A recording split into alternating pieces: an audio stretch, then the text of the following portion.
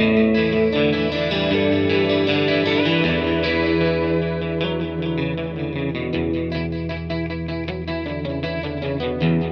afternoon, everybody.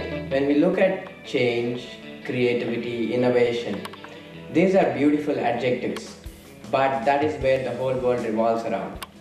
We all want to innovate, we all want to create, and we all want to change.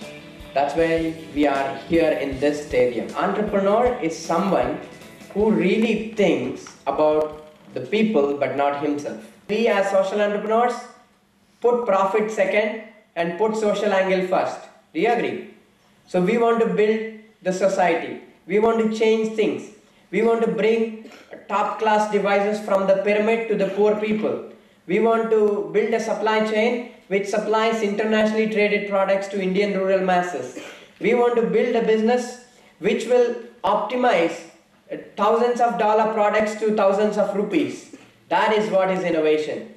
My dear friends, you don't have to innovate new things. My policy is to make available things or products and services available to rural and poor people. That itself is innovation. You as a social entrepreneur has a greater responsibility to change India, to change people and change yourself. You have to grow, you have to develop yourself and develop the country. That's the best way Dr. Kalam always says. And he always says, having a small aim is crime. Do not have your aim low. Aim big, aim sky, then you will reach at least mountains. But if you aim mountains, you don't reach mountains. That's why keep your goals high up. Even somebody thinks you're crazy, you're idiot, that's fine, let them think. But you always say, do you know what my goal is? If somebody asks, what would I say? I want to become the president of India ultimately, to serve India. People say, people laugh, but that's my goal.